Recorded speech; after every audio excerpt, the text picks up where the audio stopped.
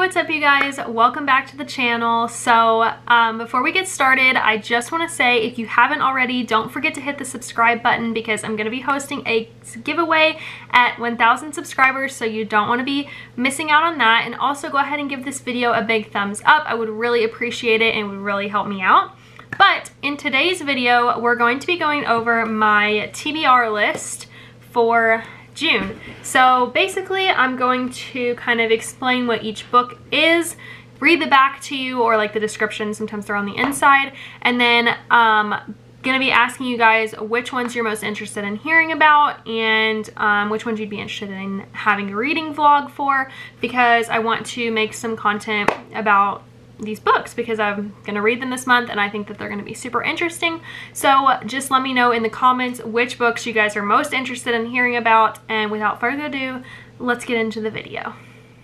Now, all of these books have been highly suggested through TikTok or BookTube or Bookstagram. That's why I went and picked them up. And if you wanted to see me getting some of these, I have a shopping video where I went book shopping and I will link it above.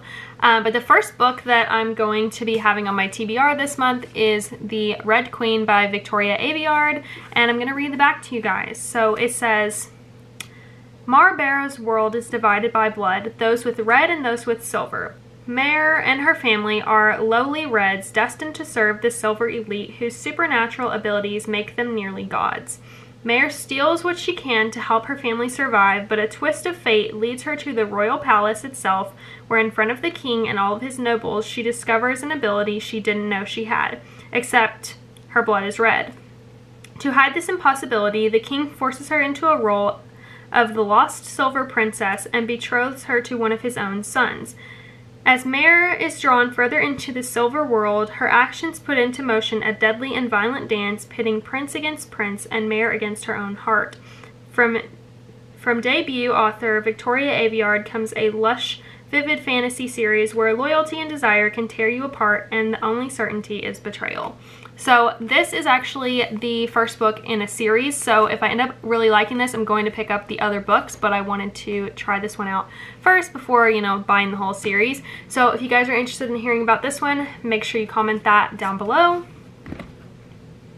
The next book that's on my TBR is The Song of Achilles by Madeline Miller, and I'm just going to read you guys the back. This one I've seen suggested so many times that I, had to pick it up.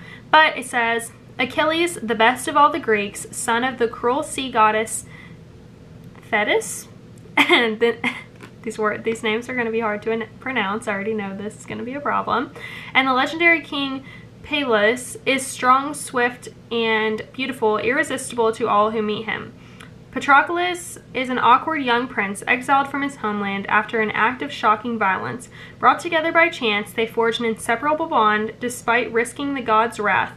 They are trained by the centaur Chiron in the art of war and medicine, but when word comes that Helen of Sparta has been kidnapped, all the heroes of Greece are called upon to lay siege to Troy in her name. Seduced by the promise of a glorious destiny, Achilles joins their cause and torn between love and fear for his friend, Patroclus follows. Little do they know that the cruel fates will test them both as never before and demand a terrible sacrifice. So if you haven't seen anything about this one before, it's basically a retelling of the story of Achilles from a different perspective. So I believe that it's told through Patroclus's perspective, and I've watched a couple of people's videos, like non-spoiler reviews of this, and everyone says it's so good, so I'm excited to read this one. Next up, I actually have two Colleen Hoover books in a row. So the first one is It Ends With Us by Colleen Hoover, and can I just say the cover of this is so pretty? But these are both romance novels, so I'm really excited for these. This one says, sometimes the one who loves you is the one who hurts you the most. Lily hasn't always had it easy, but that never stopped her from working hard for the life she wants. She's come a long way from the small town in Maine where she grew up. She graduated from college, moved to Boston, and started her own business.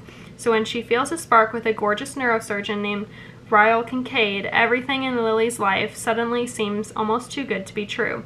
Ryle is assertive, stubborn, maybe even a little arrogant. He's also sensitive, brilliant, and has a total soft spot for Lily. But Ryle's complete aversion to relationships is disturbing. As questions about her new relationship overwhelm her, so do thoughts of Atlas Corrigan, her first love and a link to the past she left behind. He was her kindred spirit, her protector. When Atlas suddenly reappears, everything Lily has built with Ryle is threatened. With this bold and deeply personal novel, Colleen Hoover discovers a heart-wrenching story that breaks exciting new ground for her as a writer. It Ends With Us is an unforgettable tale of love that comes at the ultimate price. So, great love novel.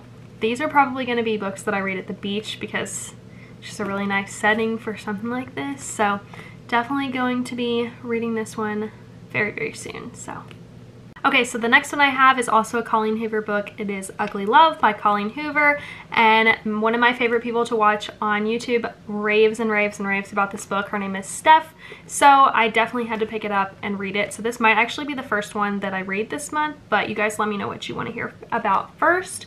So this one says, an unforgettable love story that breaks all the rules from #1 New York Times bestselling author Colleen Hoover. It's not exactly love at first sight for Tate Collins when she meets the tormented and secretive Miles Archer. They wouldn't even go so far as to consider themselves friends. The only thing that Tate and Miles have in common is a mutual physical attraction that can't be denied. Once their desires are out in the open, they realize they might have stumbled on the perfect no-strings-attached arrangement. He isn't looking for love and she doesn't have time for it, so that just leaves the sex.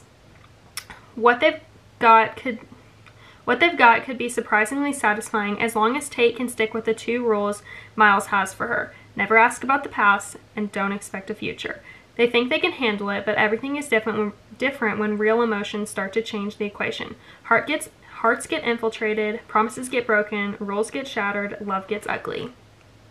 This one sounds really good, and I can see why people rave about it, because if this is going to be anything like I think it's going to be a wild ride. Okay, so the next book that I have is more of a historical fiction, but I've heard that it also has romance in it too, and that is The Invisible Life of Addie LaRue. So I'm going to go ahead and read the description. I think this was on the inside. Yeah, it's in here. The book is so pretty. Like, look at the inside. Oh, I'm really excited to read this one just because of how pretty it is. And I've heard really good things about it. Like, it's so pretty. Okay, I'm gonna stop raving about how pretty it is and read the description. Okay, it says, never pray to the gods that answer after dark. France, 1714. In a moment of desperation, a young woman named Adeline meets a dangerous stranger and makes a terrible mistake. As she realizes the limitations of her Faustian bargain, being able to live forever without being able to be remembered by anyone she sees. Addie chooses to flee her small village as everything she once held dear is torn away. But there are still dreams to be had and a life to be lived. And she is determined to find excitement and satisfaction in the wide, beckoning world, even if she'll be doomed to be alone forever. Or not quite alone, as every year on her birthday, the alluring Luke comes to visit, checking to see if she's ready to give up her soul. Their darkly thrilling game stretches through the ages, seeing Addie witness history and fight to regain herself as she crosses oceans and tries on various lives. It will be 300 years before she stumbles into a hidden bookstore and discovers someone who can remember her name, and suddenly everything changes again. So this sounds really good, kind of mysterious and like an adventure, so I'm excited for this one. I think I'm going to try to read this one at the beach as well, but I might read it before then if I get through too many, but this is a potential book to take on vacation. Okay, so the next one that I have is We Were Liars by E. Lockhart, and if you guys watched my shopping video, you saw me bring this one home, and this one is like a mystery type thing. So let me see if I can find the description. Okay, here we go. This one's kind of a short description. It says, if anyone asks how it ends, just lie. We are Sinclairs. We live, at least in the summertime, on a private island off the coast of Massachusetts. Perhaps that is all you need to know, except that some of us are liars. And then there's a couple of quotes, and it says like, haunting, sophisticated, twisty, and well told. A satisfying but shocking twisted end. An ambitious novel with an engaging voice, a clever plot, and some terrific writing. So this one is a little bit different from the other ones that I picked up. It's set, I believe, like near like a island. So this would also be a good one to take to the beach because it's, you know, set at like a tropical location. So this one will probably go with me on vacation. If you guys don't know, I'm leaving for a trip the second week of June, so I want to bring some books along with me. And I'm also going to be doing a packing vlog, so you'll see the ones that I do end up taking in that video. But this is really exciting. I love mystery books because you're like trying to solve it the whole way through. And the very last book that I'm putting on my TBR for this month is the first book of the Shadow and Bone series by Leigh Bardugo. Basically, I wanted to read this because I know that it came out with a Netflix series, and I'm going to read the whole series and then react to the Netflix adaptation in another video. So if you guys want reading vlogs for all of these, I would be happy to do those as well. But I'm going to go ahead and read the description. So it says, Soldier, Summoner, Saint. Orphaned and expendable, Alina Starkov is a soldier who knows she may not survive her first trek across the Shadow Ford, a swath of unnatural darkness crawling with monsters. But when her regiment is attacked, Alina unleashes dormant magic not even she knew she possessed. Now Alina will enter a lavish world of royalty and intrigue as she trains with the Grisha, her country's magical military elite, and falls under the spell of their notorious leader, the Darkling.